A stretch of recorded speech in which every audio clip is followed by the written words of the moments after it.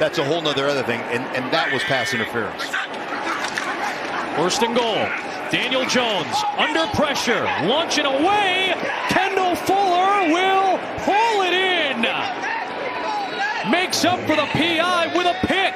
His fourth in the last 3 games. Let's take a look here. What the officials, I imagine, are looking at is the elbow. Where does it land? Because the elbow was the first part of the body that hit the ground.